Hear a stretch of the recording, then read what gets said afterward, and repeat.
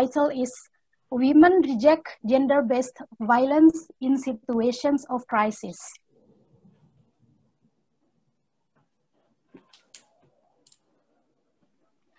In the first, the definition between sex and gender. Sex is penetration or division of two sexes that are biologically determined to be attached to a particular sex, and something that is biological, natural, and cannot change. But gender is the situation in which individuals born biologically as men and women who then obtain social characteristics as men and women through the attributes of masculinity and femininity that are often supported by the values or systems and symbols in the society concerned. And gender is social construction of sex becomes a role and social behavior. And the difference between sex and gender. Sex is biologically, since birth, can't change, universal and same from time to time. But gender is shaped by social or nurtured, can change, different in every culture, and different from time to time. There are 6 gender injustices: discrimination, subordination, stereotype, double burden, marginalization, violence, physical abuse, psychological violence, sexual assault, sociological violence, spiritual violence, and economic violence. Gender equality. Gender equality is a state where men and women are educated. Parallel here is to claim human rights and share in participating in political, legal, economic, social, cultural activities, education, and national defense and security, and to assist in enjoying the results. And gender justice is one of the same and fair agreements between men and women. The indicator of gender success and gender approval can be seen from no difference to male or females. Gender equality is characterized by the absence of discrimination between women and men, and so they have access, share opportunities, control over development, and benefit equally from development. There are 4 gender equality indicators: access, participation, control, and benefit. In access, opportunities or change in obtaining or using certain resources. For example, in the education of learners is access to scholarships for advanced education for female and male learners given fair and equal or not. And participation is the sharing or participation of a person or a group in an activity, and women and men involved in decision making.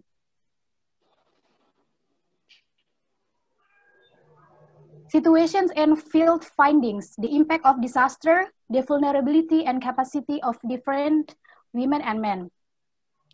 After the disaster, 6 months passed, I make a focus group discussion with the women in a temporary shelter, and then most of them said some of us moved to other villages for whatever work, from labor to see again, essentially to money.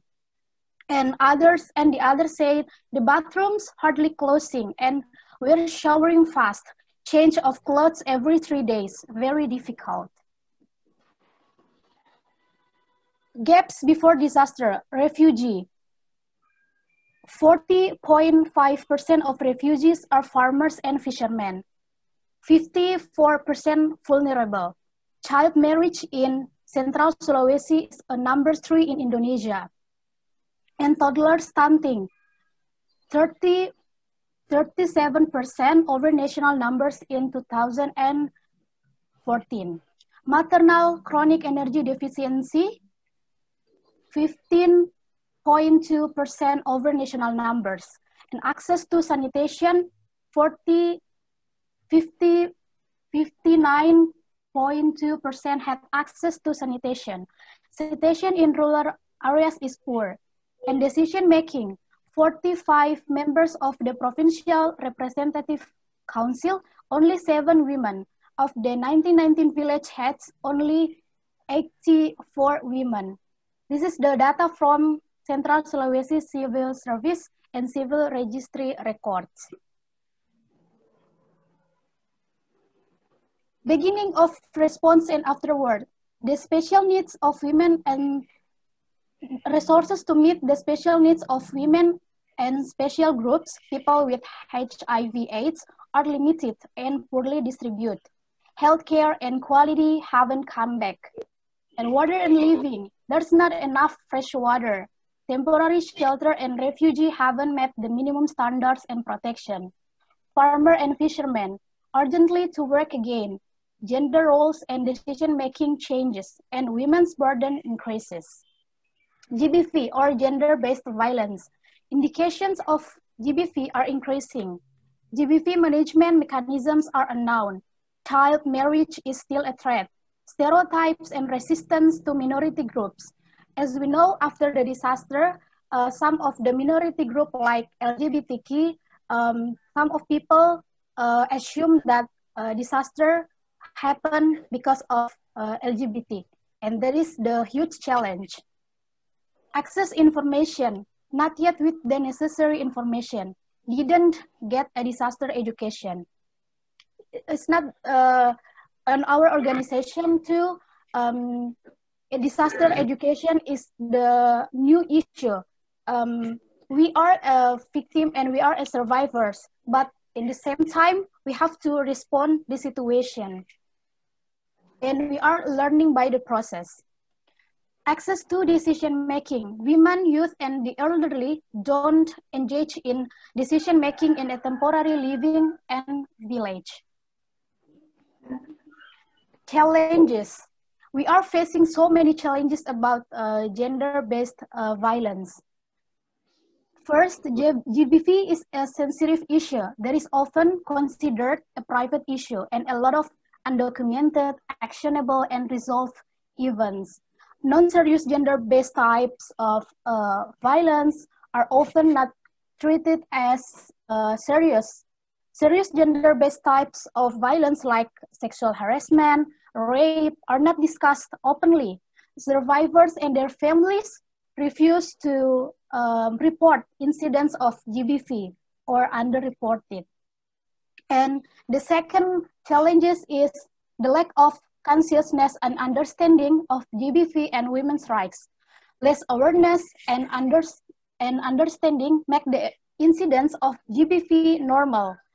And this impacts family and community responses and reactions, not helping the survivors and increasing the vulnerability of GBV survivors. Lack of awareness also results in breeding in GBV behaviors that encourage case escalation of both the number of events and the intensity of the shapes and effects of violence. And the third challenge is GBV in times of emergency has not been a priority. In the management of refugee camps, the provision of infrastructure, a relief through rehabilitation and reconstruction, planning pace, so the risk of GBV is not covered in the first place. And gender-based handling mechanisms and reference to cases of disproportionate violence need to be restarted. Recommendations regarding GBVE. There are audits to ensure that factors leading to female vulnerabilities in shelters can be minimized. The importance of public education or increased public awareness of women's rights, women's health, including reproductive health, GBV prevention that society can take, GBV treatment mechanisms, women in disaster mitigation. Humanitarian management includes transparent and accountable living guarantees, not discriminating against female household heads, teenage women, elderly women, and women's group with disabilities. The importance of the existence of women's friendly space early on humanitarian intervention in disaster situations is the first entrance for women or girls to gain protection for the rights of GBV. The importance of preserving good initiative at the community level for women's rights protection from GBV and encouraging the learning of this good initiative for other communities, and encourage the inclusion of all parties, including men and teenage boys, in the GBV prevention efforts in the emergency that drive gender-biased change norms at the community level through education and public awareness. Gender-based prevention and violence management efforts, the availability of tents or women's-friendly spaces. In my organization, in Sekolah Membine, we built 2 women's-friendly spaces, which we call Rumah Sampurawa Membine. Sampurawa Membine is a local language, Kaili language, which is Sampurawa is mean French, and Membine means women. The availability of women movers or the women's friendly spaces volunteers, the availability of psychosocial support assistance, complaints and referrals, village learning center, coordination and relation to tent service or reproductive health post, the female rights protection and reproductive health sub-activation, gender integration of development into rehabilitation and reconstruction, women's capacity reinforcement, gender-based prevention and violence treatment, training, loan-based facilitators for GBV cases, care for caregivers, strengthening reference mechanism and managing cases of GBV, awareness, outreach for GBV cases, advocacy and coordination, protection from sexual exploitation and abuse for the accountability of workers or humanitarian organizations. Thank you. This is the end of my presentation. Thank you, guys. Thank you, Noor. Wow. Wow, a very comprehensive and detailed look at the issues around gender-based violence, and lots and lots of ideas in there, recommendations of how we deal with the challenges. I'm sure that people have got responses to that or questions that they'd like to ask. People can raise a hand digitally or physically if they'd like to add a comment or a reflection